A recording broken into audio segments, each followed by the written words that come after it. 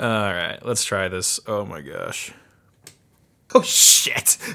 This is not supposed to happen. It'll be fine. Everything will be fine. Oh, we're doomed.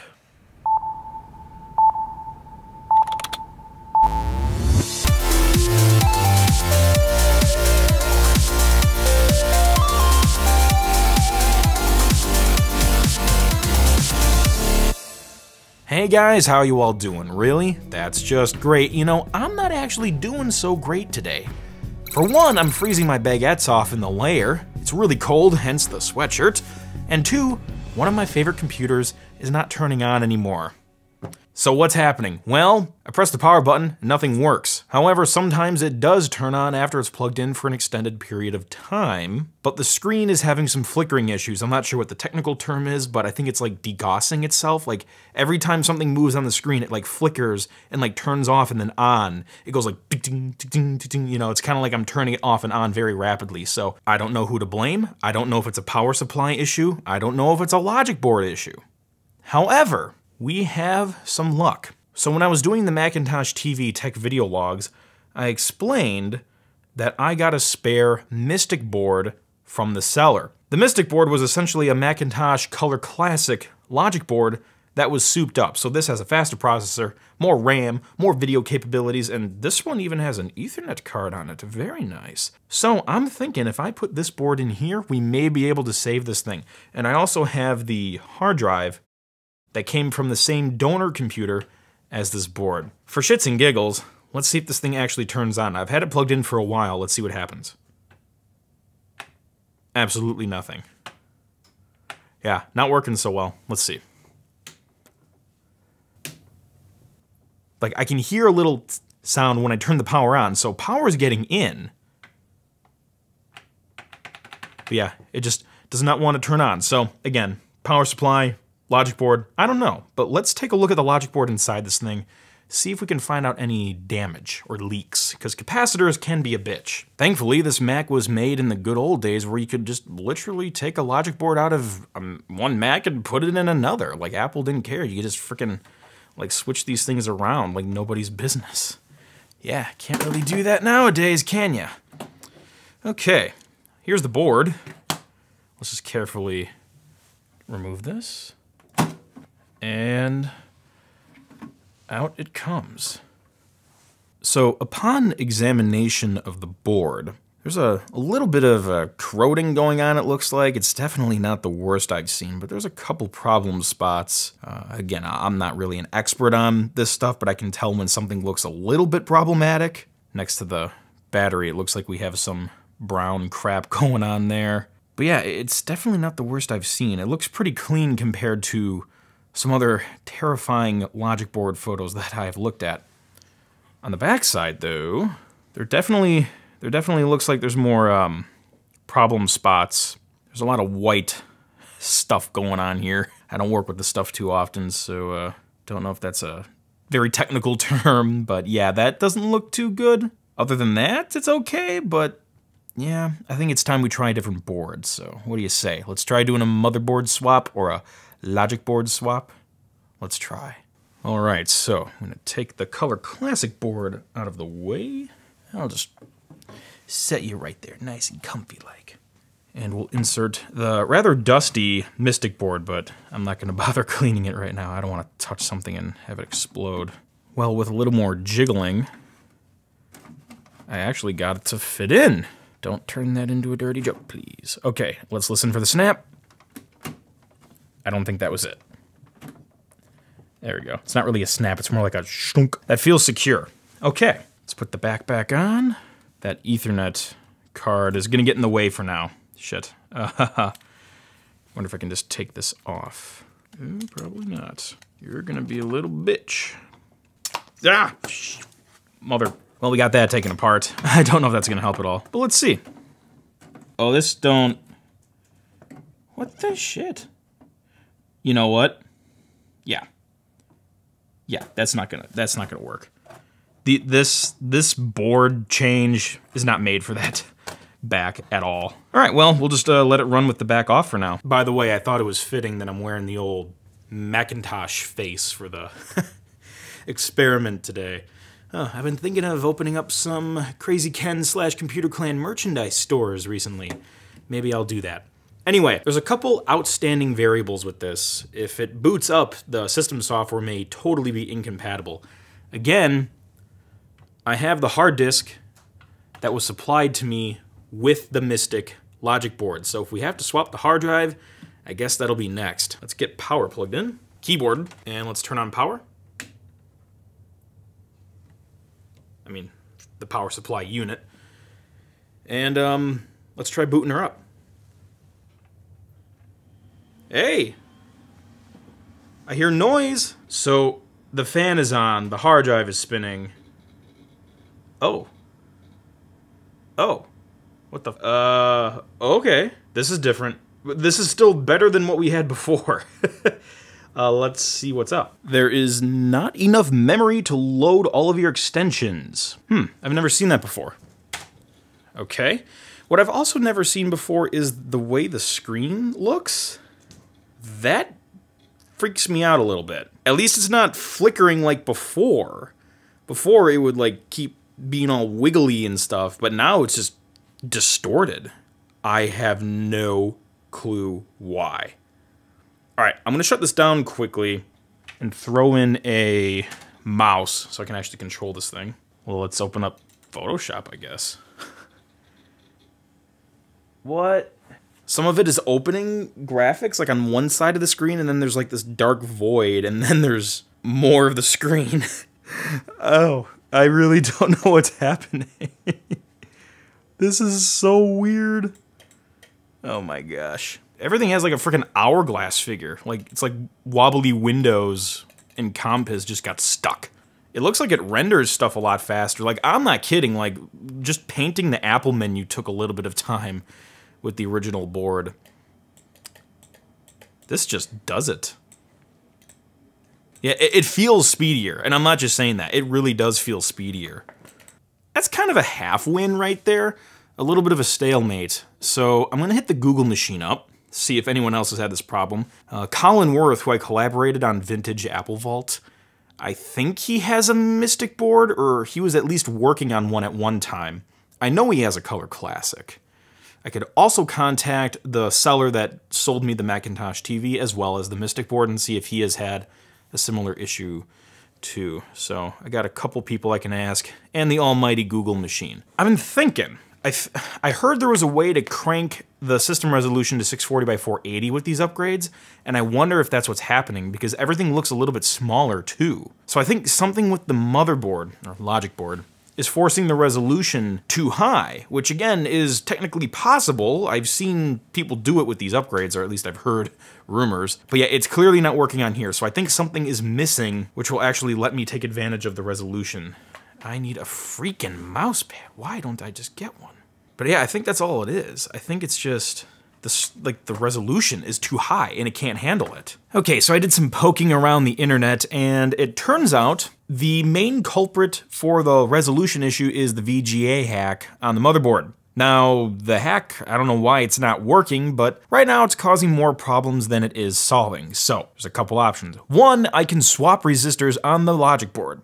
No, I'm not gonna do that. Two, we can use resource edit or res edit to modify the system file, or whatever file we really need to edit, and try to get the screen resolution of the Color Classic back to normal.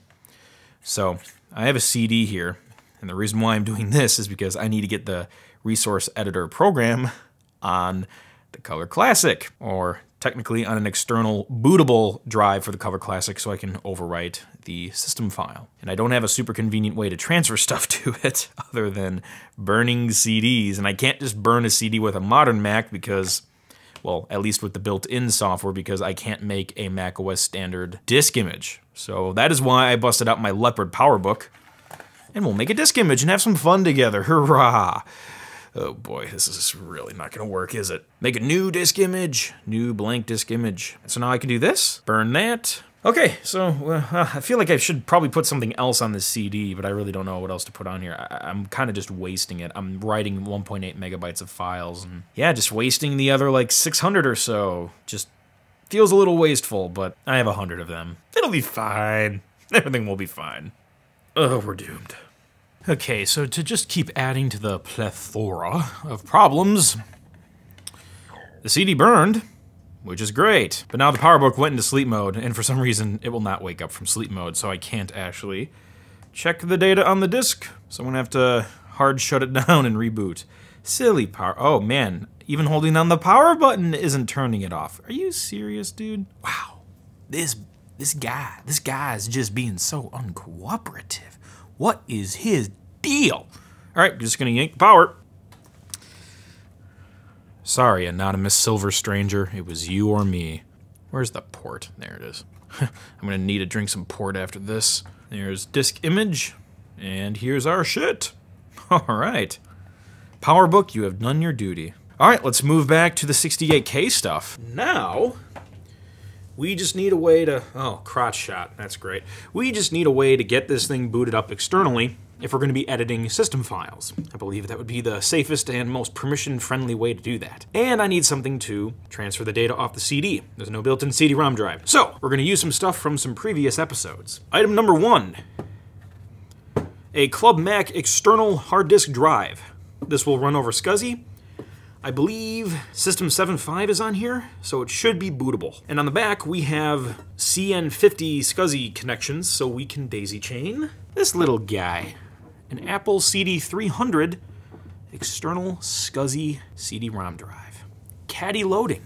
I already have the Terminator installed on the back of this thing, so I'll just daisy chain it now with the CN50 cable. With my favorite satisfying clicking sound when you snap that in. Definitely don't need to do that nowadays, but it's fun. It's nice. It's the little things. You know, I'm gonna have to set you to the side because you're just too freaking big. So one thing I didn't notice earlier, a viewer actually pointed this out to me, is that the label on the little slot here, the little flap, changes when you have a caddy inserted. So right now it says CD caddy, but when a disk actually goes in there, it says caddy loaded. I seriously have never noticed that. So the things I learned from you awesome techies, right? So I also need the CN50 to DB25 cable, CN50 on the back here, and then we'll screw in the DB25 to the Color Classic. Sorry about all the crotch shot.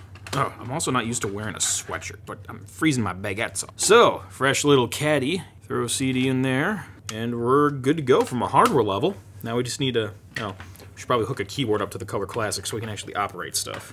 Okay, let's flip things on and pray that they work. Les voila. Now, I won't be surprised if I screwed something up royally, so if this doesn't work, let's not be surprised. Let's be surprised if it does work. Okay, let's turn this on first, the CD300. And yes, it does say CD caddy, but once I load it up, it now says caddy loaded. Now this part, I don't know if I'm just overthinking it, but sometimes it's tricky. If I turn this on too soon, sometimes the computer won't recognize it. Let's try booting them up around the same time. I know there's a keyboard shortcut you're supposed to press. I always forget what it is. It's like something. All right, let's try this. Oh my gosh.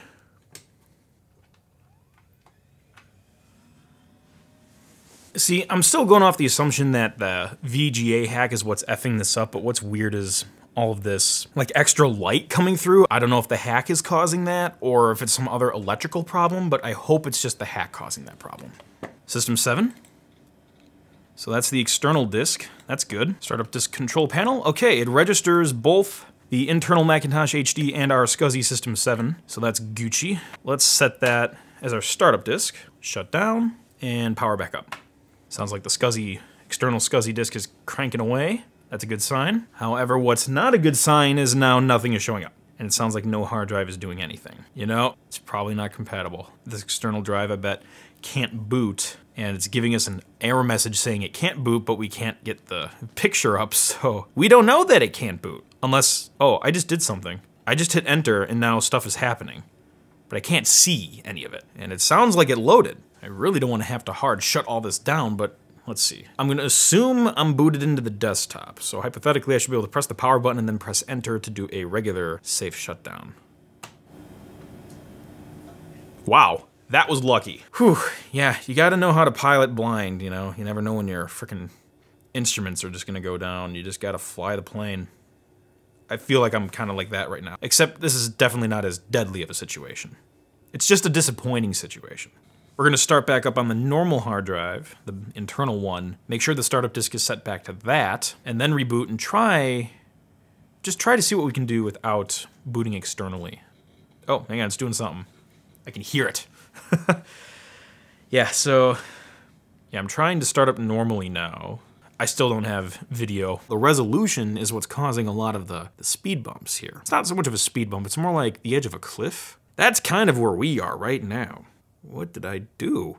I'm just gonna call the screen dead. I'm pretty sure it's just dead. What I'm gonna try is I'm gonna put the other board back in it and see if I can get that to boot. Because again, if it sits for a while plugged in with the power turned on, sometimes miraculously I can get it to boot. If it boots and the screen works, then we can likely safely assume the screen by itself is not malfunctioning. Maybe it's something with this particular board. However, if the computer does turn on with the other board in it, but the screen just does this, well then I guess we can assume the screen is busted. I don't know if I did anything to break it, but it was already acting funny as it is. And I'm not even talking about the resolution thing. I'm talking about the issue before that where it was just like flickering like crazy. So yeah, it might be broke. Well, that would suck. All right, well, that's gonna be an overnight thing because it usually takes hours before it's bootable again with that other board. So we'll see. Okay, so it's been about 2.5 days since I last touched this computer. I've been letting it charge up for all of those days to see if I can get it to boot. Because again, sometimes that has worked for me in the past. And actually within that time frame, my beige mouse had to go somewhere else, so now I have the Macintosh TV black mouse with me. So that's kind of cool. It doesn't match the rest of the computer's beautiful color, but oh well, it's a black mouse and it's awesome. All right, here we go. I'm gonna press the power button. Hope something happens. 3, 2, 1. What? Oh shit, it's turning on. Okay, so now the question is, will the screen turn on? Because I've been having problems with that. Oh, there it, oh, hello, oh, whoa. Oh shit. This is not supposed to happen. Oh my gosh. Hello, McFly. Oh, it's red. Oh, it's bleeding. Oh, it's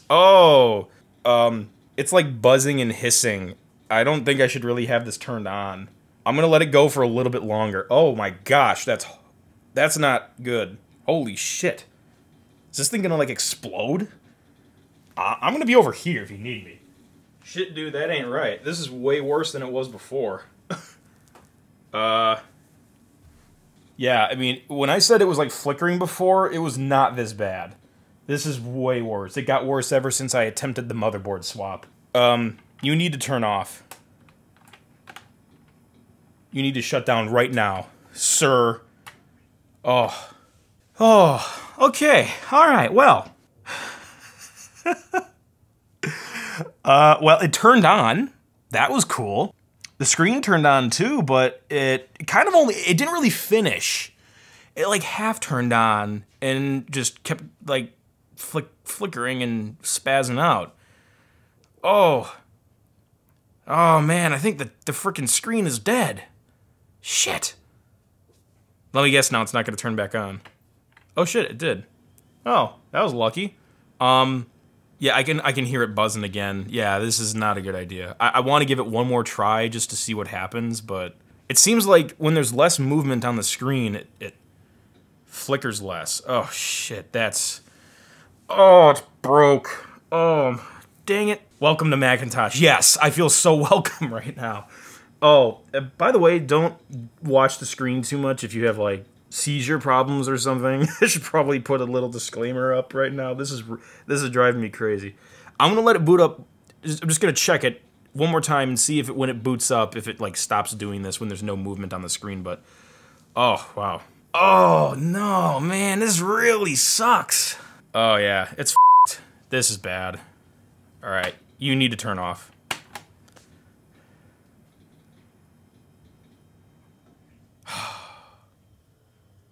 Wow. Oh, this poor little computer. Curse. You just had to strike this guy, huh? You just had to strike him. He's He's old. He's been through a lot. He's older than me. What is your motive? Why? Why'd you have to strike him? Why make his final days so torturous? What's happening? What? Where'd he go? Ken, can you hear me? Classy. I really am sorry about all this, but it's time that I go. What? Now? But I know people who can fix you. You could be fixed, it's fine. All of that is just a stall. This really is what's better for me. No, Classy, I had you since I was just a little kid. I remember taking you home the first day, and I had to fix your hard drive. I remember doing that. You can't go now. It'll be better this way for both of us. But what about the good times we had? Those memories will always be in my hard drive. I had a wonderful time knowing you. You're free to use any computer you want. Computers faster than me. You're right. I'll use computers that will make you jealous. Oh. Well, I got a hold of the curse's phone number and I got in touch with him, asking what he possibly did to that poor old computer to f it up so bad. And he told me to go f myself. So, not gonna get anywhere with that guy. If any of you know what could have happened where the screen got all left up, and maybe there's a way to fix that, just let me know. Maybe I can find Classy again and give him a good old spit shine, even though he ascended into some kind of afterlife realm. I'm probably not gonna find him. Oh, well, that would be a good plot for like a Hollywood film of Krazy Ken, right? Yeah, let's get that greenlit. So, anyway, today was definitely a loss. Yeah, did not expect that to happen. Honestly, when I started documenting this, I thought it was just gonna be a quick motherboard swap. I honestly didn't think it would work, but I didn't think it would not work like this.